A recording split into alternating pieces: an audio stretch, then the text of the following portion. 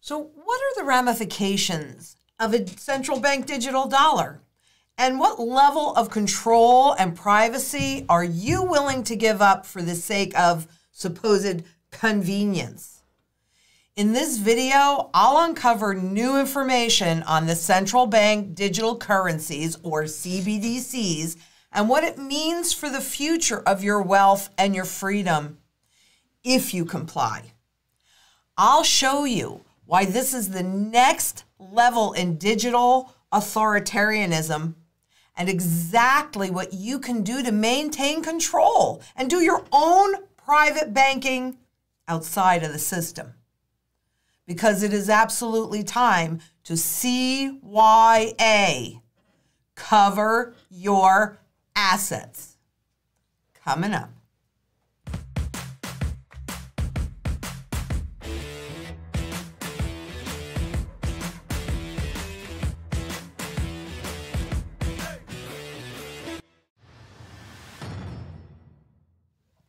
I'm LYNETTE ZANG, Chief Market Analyst here at ITM Trading, a full service, for those of you that like it so much, physical gold and silver company. And today we really do have to talk about the central bank digital dollars and digital currencies because, you know, most central banks are actually testing this. And why should you even care about it? How does it really impact you? Well, frankly, this is the transition into a new financial system. And these guys know how to do that. They've had a lot of practice. So I'm going to show you how they intend to do it and, you know, what is going on with it. But in this study from, let's see, this is the Biz. Most of the data in here is coming from the Bank for International Settlements, which is the central banker's central bank, or the IMF, the International Monetary Fund, whose members are all Treasury Secretaries and central bank chiefs. So a bunch of central bankers got together and they laid out what this should look like. Okay, in fact, you've got about 80% of the world's central banks that are looking at or working on a CBDC, central bank digital currency. Because if they don't, you've got the private currencies that are coming in, cryptocurrencies that are coming in. And, you know, central bankers are not likely to give up their money monopoly so easily.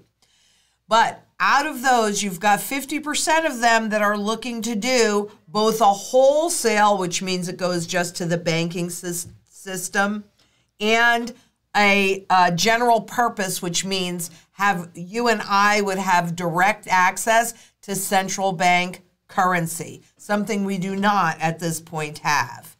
And they are experimenting, and that's what you need to understand. This is frankly another of their big, huge experiments. And interestingly enough, you know, we are the guinea pigs. So here they're using proof of concept. So this is the stage that they're at. They're figuring out how they're going to do it, proof of concept. And then you've got about 10% of the central bankers, primarily China's leading the pack, that actually have pilot programs out there. And frankly, all of the other central banks are going to watch the ones that have those pilot programs out there. But what they need to do, key design features, and remember, they don't want you to know that anything is going to be different, just like in 1971, just like in 1913. So, like cash, they want to create it so that it seems to be like cash. And then, of course, you won't need cash, so it'll be really easy to take it away. But 24/7 availability, and interestingly enough, this cash has anonymity. They put cash in here so that they can make their, they can compare anonymity via central banks. Well, cash is anonymous, but yeah, central bank digital currencies won't be. Peer-to-peer, so person to person or person to business or business to business, that's peer-to-peer, and they can all do that. interest bearing. So let's inspire you to participate. Maybe at first we'll pay you some interest so that, hey, let the good times roll. I'm getting interest on my money, which I never was able to do with cash. Cash is a debt instrument that carries a zero interest. And then creating limits or caps on how much of it you can use. Now, they can do that through laws, but generally speaking, at this point, there are no limits on the amount of cash that you can hold or have at this point. Having said that, you are also looking at the central bank digital currency with the ability, and I'll show you why, but with the ability to go ahead and put parameters around its use.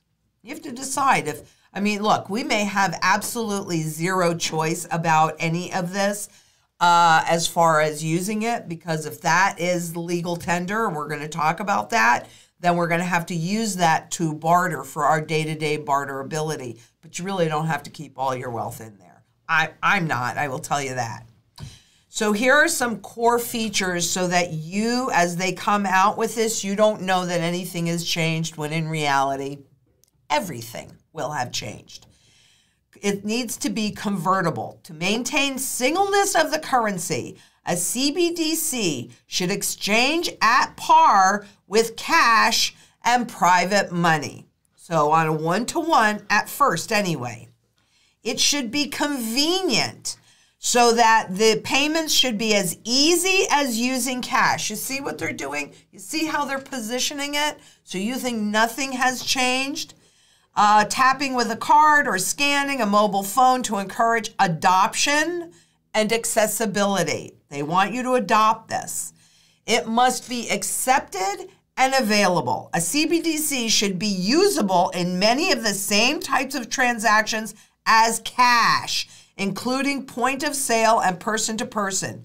This will include some ability to make offline transactions, possibly for limited periods and up to predetermined thresholds. So they're actually saying that at first they may create physical tokens to hand out as they get you away from the cash and used to the central bank digital currencies. And then finally, they don't want you to know what it's costing you. So low cost. CBDC payments should be at very low or no cost to end users, who should also face minimal requirements for technological investment.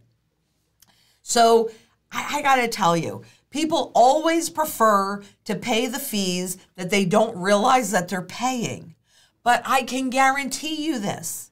Those fees will always be greater than the fees that you know about. And you really need to keep that in mind because, I mean, I've personally experienced it. We all have. Oh, I don't want to pay that fee.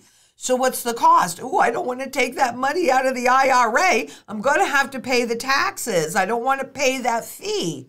So you leave it in there, and potentially, as the currency resets, you lose everything. I don't know. What's the cost? You have to determine what the real cost is. Okay. Here's a list of some of the different countries that are either have a CBDC in pilot programs or they are working on them. It's not an exhaustive list, but there's quite a few. And just keep in mind, I've said this before, I will say this again, and I'm sure I will say this in the future as well. Central banks will not voluntarily give up their money monopoly. Ain't going to happen. It's just not going to happen. So again, CBDCs would help preserve monetary central banks' sovereignty. Now, we know that Facebook's Libra, Facebook came out with their own what they call stable coin. Now, a stable coin is a cryptocurrency that's composed of other currencies. So if you consider them stable, I guess the name suits. personally, a constantly declining in value currency to me is not particularly stable. And when they can revalue it, reset it, that's not really stable either. But okay. Facebook's Libra could gain a substantial share of payments markets and threaten the monetary sovereignty by accelerating currency substitution, de-dollarization, right? So that really forced the hand of a lot of central banks going, oh, wait a minute. You know, this is coming, and if we don't create our own currency, then you're going to have the private sector come in and take over. So migration into stable coins could reduce commercial bank deposits, which could shrink their sources of stable funding. This is what they call sticky. In other words, when you make a deposit into the bank, then you're not likely to go in immediately and take it out. But what does the bank pay you? So it's very cheap funding. And remember, once you make that deposit, those deposits can be swept into a sub-account in the bank's name, and the bank can use that in any way they want to. You don't really hold it, you don't really own it, regardless of your perception. Plus, then these private corporations have all the visibility into the transaction data.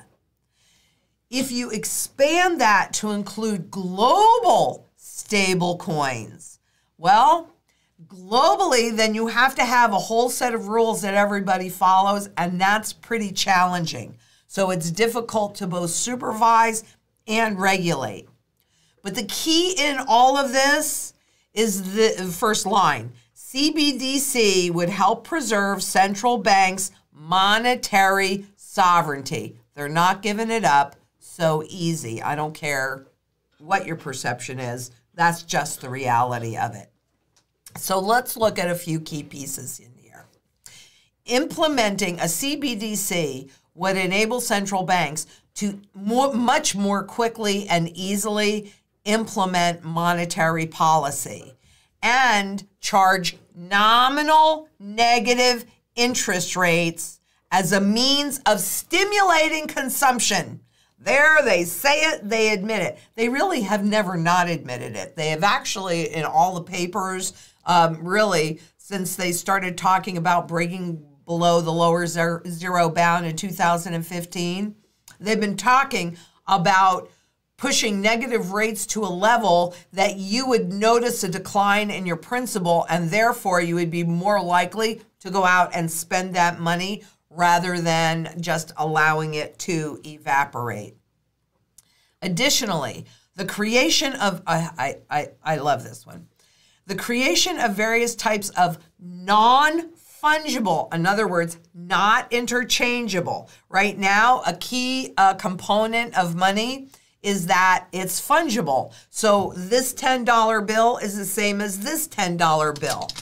This gold coin is the same as this gold coin. That's fungible. So here they're talking about the creation of various types of non-fungible currency with particular constraints on or incentives for their expenditure. So when we're talking about universal basic income, if they issue it through the FedNow accounts and it's a digital dollar, well, they can create parameters. They can create, you must spend it within a certain period of time. You can only spend it on this or that, etc. So frankly, they can create the parameters and it's no longer fungible. One, it does not equal the other. And this is the one that frankly makes the hair stand on the back of my neck every time I think about it. It gives regulators and policymakers a panoramic view of what's happening in the economy or how you're spending your money. That enables better informed implementation of monetary policies. So right now, when the central bank creates a policy, and some of this will continue, but when they create a policy and it takes 18 months to go through the banking system and go through the economy until they know, did it do what they wanted it to do? With a central bank digital currency and no cash and no other form of money out there, it makes it so much easier. They want you to spend money. They push a button. They charge negative rates. If you're not spending fast enough, they push that button again. Those rates go lower, and they can just sit there and keep pushing those buttons until it's going down so quickly that you rush out to spend that money before your principal just evaporates completely. Well, that's what happens in hyperinflation, frankly. So, they can call it this, they can call it that, they can call it whatever they want. They want the ability to create their own hyperinflation at their speed, in their control, to force you, although they'd call it nudging you, to comply with what they want.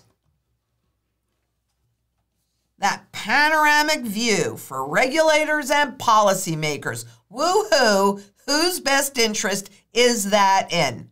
I mean, our forefathers have to be rolling over about what's happening in the world, not just in the country, but certainly.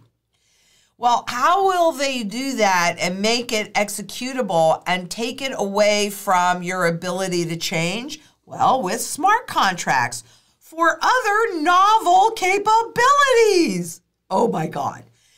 CBDCs could provide a way to translate a variety of financial innovations arising in cryptocurrencies. Now, see, they allow this innovation, they let the private market create it, and then they piggyback off of that. They create those public partnerships, private and public partnerships, but these would be more closely aligned with existing regulatory and legal systems. And we know they have to change some things legally to be able to bring out CBDCs.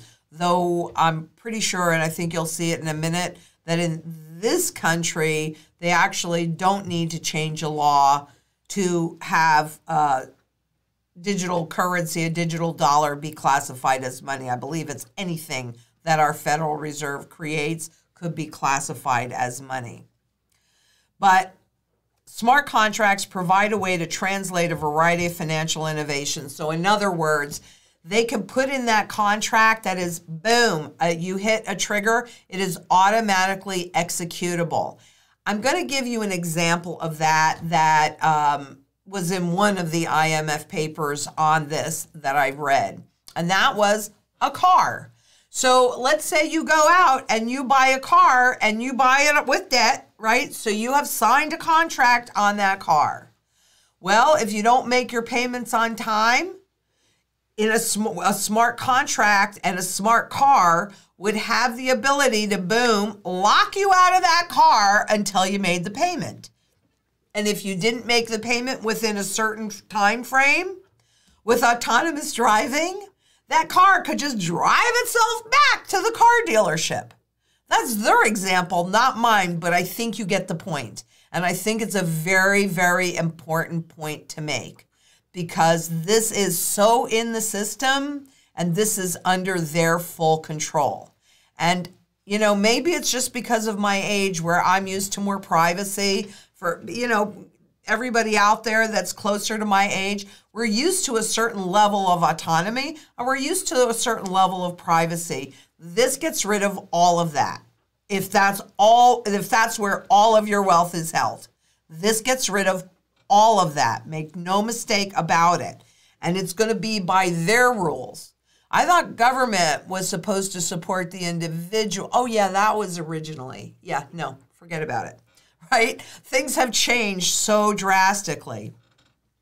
Now, talking about that loss of privacy, and this is really significant as we have recently seen a hack into 10 of government agencies. All right, so loss of privacy. It says, given the complexity and performance limitations of current privacy-enhancing technologies, it seems likely that a true retail, meaning you and I would hold it retail, CBDC will expose new forms of sensitive information to its operators. Yeah, because they're going to hold your whole life on a blockchain that goes back to the beginning and just continues on. And yes, so CBDC designers should consider legal and technical mitigations from the outset because they know there are going to be problems with this. Is that okay with you? Do you trust that? Because if you don't do anything about it, then you're agreeing to it. You've got to understand that. So, yep, it is likely to expose new forms of sensitive information to its operators. Technological vulnerabilities or entrenched design mistakes. CBDCs will represent a technical experiment whose risks of information security failures and fundamental design mistakes should not be underestimated. Shall I read that to you again? CBDCs will represent a technical experiment whose risks of information security failures and fundamental design mistakes should not be underestimated. If you do nothing to protect yourself, that you are going to be part of those mistakes. And you will have zero protection because they're going to make sure that legally they have CYA'd. You need to CYA too. I'm not kidding. I can't make this stuff up. Really. CBDCs will represent an experiment. So just to do this one more time with the key points in each one of these areas, or at least what I thought were the key points, keep in mind you will find the links to all of these documents from the IMF, from the biz, over on our blog. So don't forget to go there. CBDCs provide a panoramic view for regulators and policymakers. They will be able to go back historically. They will be able to track it into the future. Oh my God. Because then they can do everything in these smart contracts that provide a way to translate a variety of financial innovations arising. I mean, that means that they can do any darn thing you want, and who are you going to call? Hey, it's a contract. Again, if you're my age, you remember a time when it was mostly mom and pops. And if you were unhappy with something, they wanted to make it better. But is it that way now? Heck no. If you have a problem with a big corporation, you specifically, if you call them, you're getting somebody that has been trained to say no, no, no, no, no, no, no, block you. Well, if you don't know any different, I suppose you don't know any different. But for those of us that do know different, I don't like that. And by the way, I will say this, since I've been with ITM this year in June, it's going to be 19 years. We were just talking about it the other day. I have been really instrumental in the evolution. And look, I could never work with people that I do not respect. I mean, it just wouldn't really work. We're all like that, even though a lot of them are a lot younger than me. I think I'm the oldest one there now. And that's okay. But we are keen on customer service because it's the right way to do business. But you think the government's going to do that? Have you tried to get a hold of a government agency? I mean, you know the answer to that one, don't you? And you got to ask yourself, well, with all of these experiments, what could go wrong? And do you trust it? Now, really, on the 24th, Fed Chair Powell said, we will engage the public on the digital dollar this year. So he's very keen on it. On the same day, at the Federal Reserve, they came out with Fed notes preconditions for a general purpose central bank digital currency. When they say general purpose, that's primarily for you and me. Okay, legal tender status. The topic of legal tender status is often raised in the context of central bank digital currencies. In the United States, that status has specific meaning, by statute, all currency issued by the Federal Reserve is a valid and legal offer of payment for settling debts to a creditor. Okay? So, if the Federal Reserve, or not if, when the Federal Reserve issues the digital dollar, that will automatically have legal tender status. Gold and silver is global money that does not require a government to make it legal as money. And that's been true for 5,000 to 6,000 years. But here was another piece in there, and I really had to bring this to your attention. Private sector entities are generally free to develop their own policies on whether to accept cash, specifically in there. So with central bank nudging, we all know, I'm sure we've all seen it, that there are a number of retail businesses out there that have made the choice to no longer accept cash. Now, look, I've had this conversation with others, and they'll say, but COVID, but cash is... Have you heard of one person getting COVID from cash? One person. No, I haven't heard of one person getting COVID from cash. And yet, cash was billed as, you know, a spreader of this disease. So businesses really trying to do the right thing have banned cash. But what they don't understand, and what you need to understand, because it's in so much of the IMF and the central bank's documentation, is that they like a distance between their policy and how that gets implemented.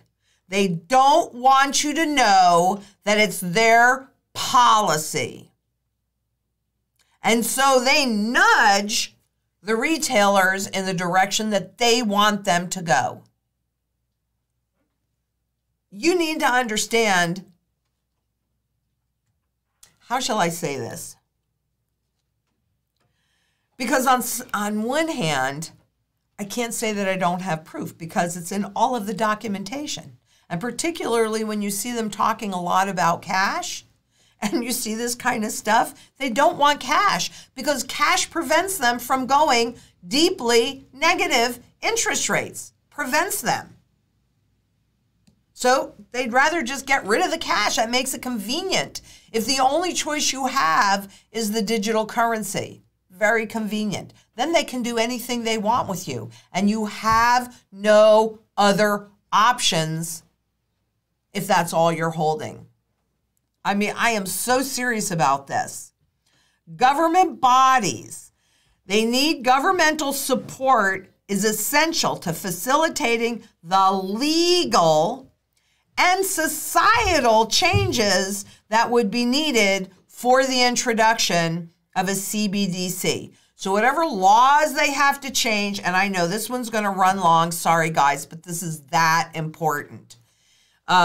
They need the government support, and let's see, are they going to get that? I don't know. We'll look at that in just a minute.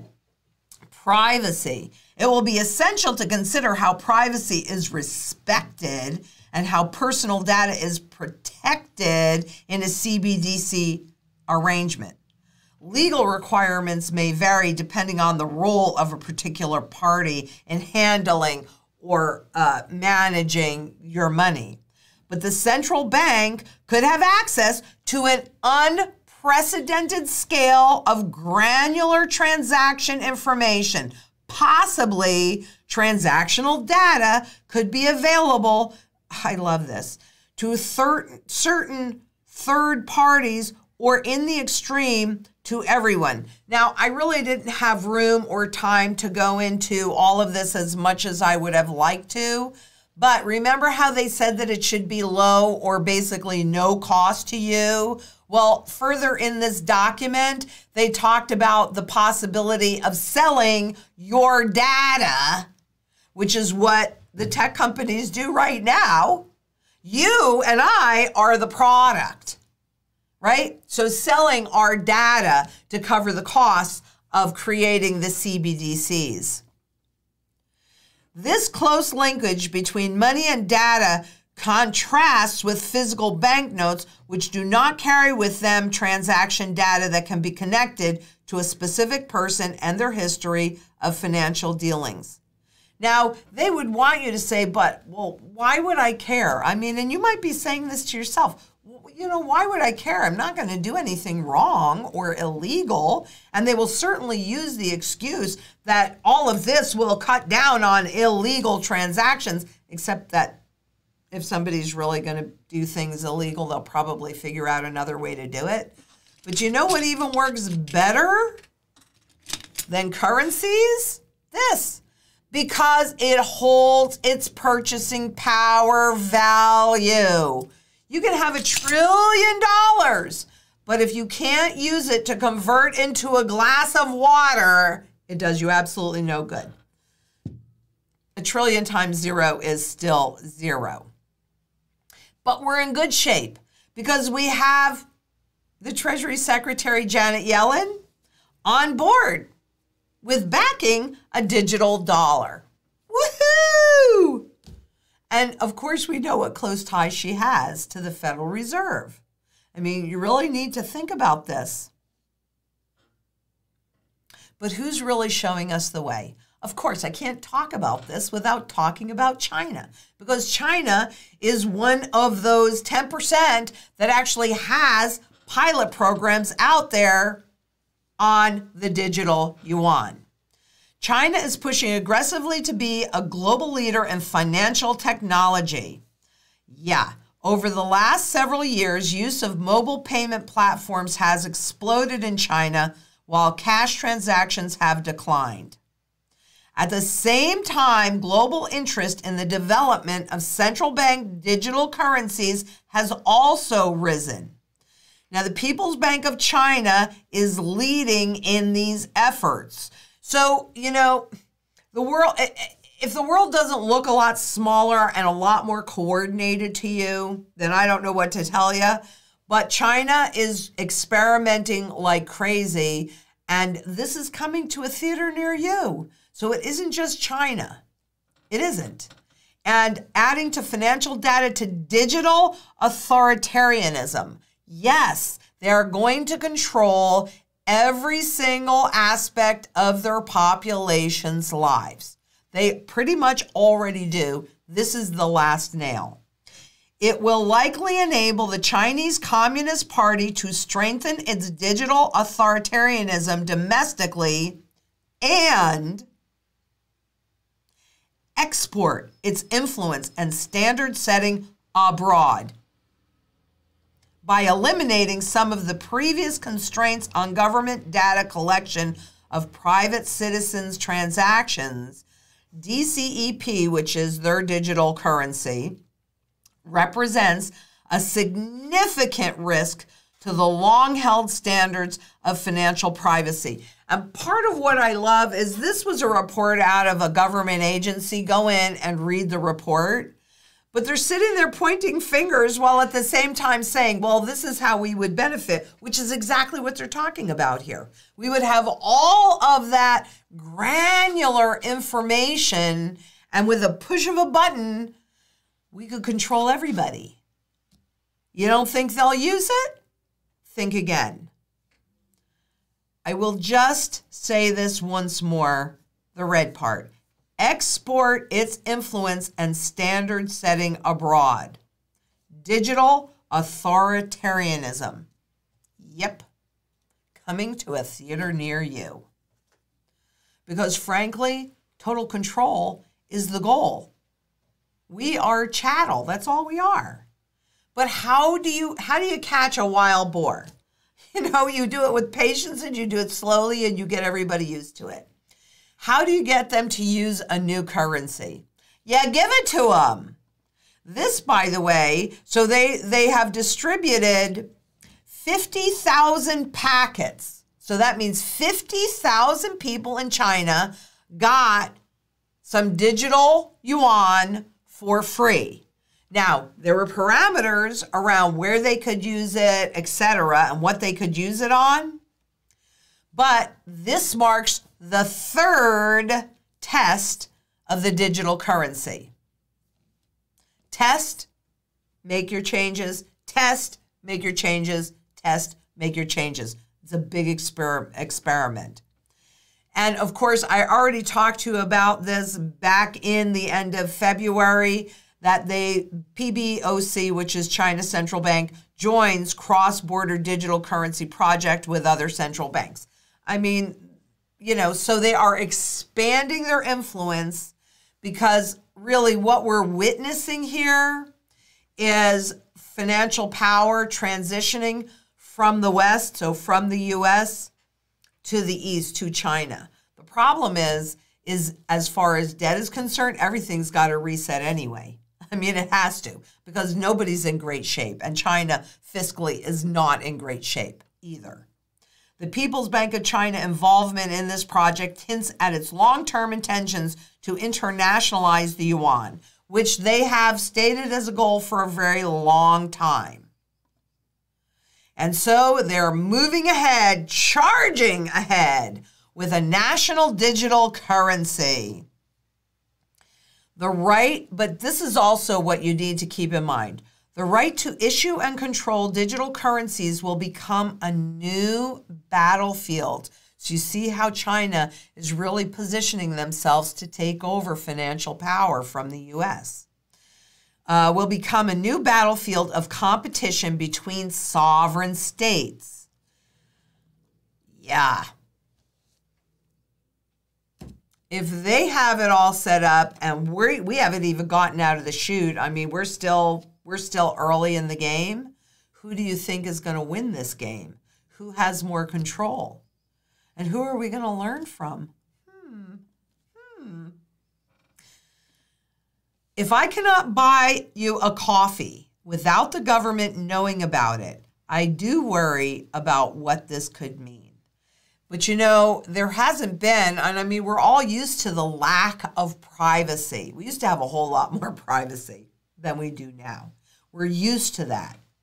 So there's a business strategist in Shenzhen said she already assumed that most of her data could be tracked and had gotten used to it. And so she stated, I choose to sacrifice a little bit of privacy for convenience. It is always, always, always, always, always sold as convenience. I mean, hey, there's 2 ounces of gold right here. This is kind of heavy. So if I have that rattling around in my pocket, it's kind of heavy. So wait, how about this piece of paper? Okay, well, this is a whole lot lighter and more convenient than this. So they transition us to paper. Well, who doesn't have their smartphone? Who doesn't have a phone handy? That is even more convenient than having to reach in your wallet, oh God forbid, and take out this. What are you willing to pay for convenience? Are you willing to volunteer your freedom? I'm not. I'm not willing to volunteer my freedom. Are you? Because that's really the question that we have to ask ourselves. And I'd like to point out that what is money anyway? It's a tool to value your labor.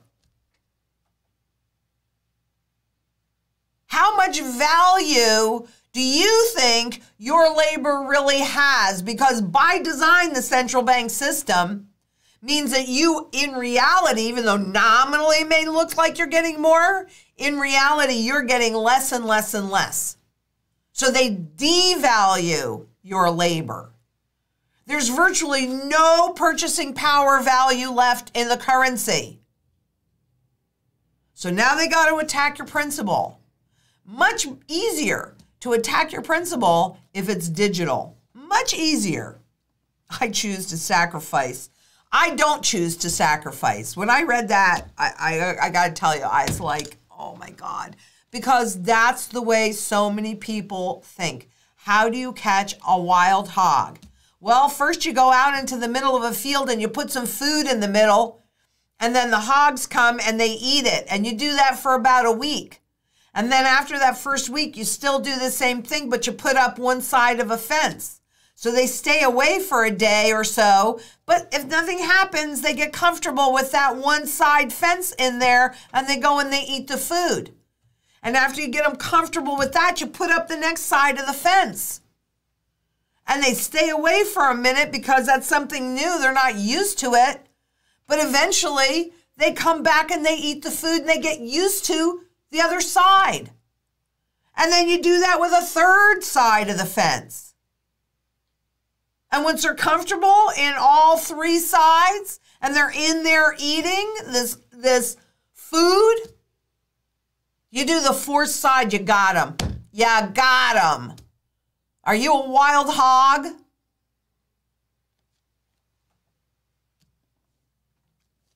Okay. I'm going to talk a little bit about Bitcoin because I know that a lot of people think that this is the savior, that this is out of the system. But what you really do need to understand, well, first of all, if you look at Wall Street and all of the products that they're creating, okay, not out of the system. If you're buying it from Square, you're buying it from someplace like that, you have to give them your social security number. They know who you are, not out of the system. But China has led the way in this as well. Bitcoin rises after China region declares war on crypto mining. I always think it's interesting how Bitcoin is always portrayed as this, when it's really that, right? It's an algorithm. You have to be a specific kind of engineer to understand it fully. I'm not an engineer. Sorry, guys, I'm not. And I also don't believe anything on blind faith. It's against my nature. Sorry, it's just the truth.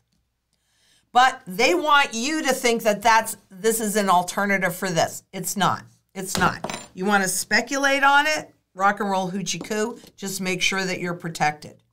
Chinese officials first outlined proposals in 2018 to discourage crypto mining, the computing process that makes transactions with virtual currencies possible but consumes vast amounts of power. Now, to mine gold also takes power and energy. The difference is then you have some gold in physical form that's used across the entire swatch of the global economy. So it has full utility and a full base of buyers. When you create cryptocurrencies, you use up, you consume that energy. And it does not have use across, it's only used in one place. And right now that's mostly speculation. But going back to China, the local crackdown is reviving old fears. Beijing, since 2017, has abolished initial coin offerings and clamped down on virtual currency trading within its borders. If it was completely outside of the system, then how can they do that? I don't know. I'm not an engineer. Maybe some of you engineers can help explain that and write it in the comments. It's not out of the system. I'm sorry, you guys. I'm not saying I will never buy something like that, but I want to see where the dust settles first. I want to see who's going to survive, because I think we're coming up to a point here where the battle lines between private cryptocurrencies and CBDCs are being drawn. And besides that, what is the UN and the governments and the central banks talking about the Green New Deal and how many jobs that will create? And those things, cryptocurrencies, go against that. They just do. I'm sorry. I'm sorry. So we have some choices in here. You can have this commodity money, which is in your control. I hold it, I own it. And guess what? Nobody knows that I hold it and own it. So I have complete privacy.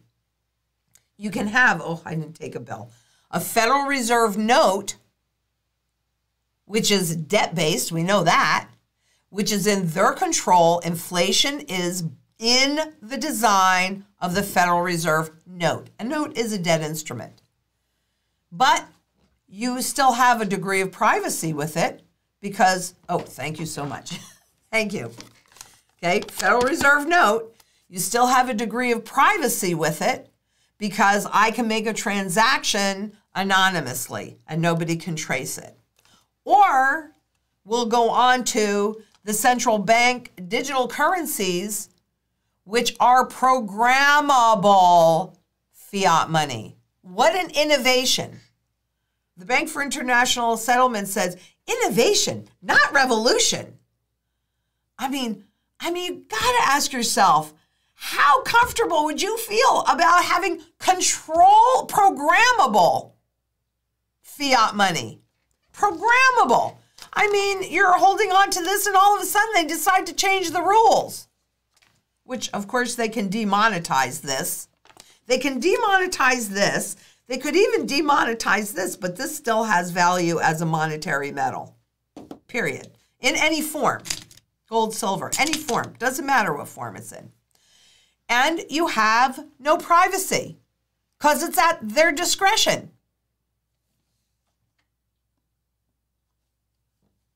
Now, you guys have seen this many times. This is the Bank for International Settlements monetary flower. This is their flower.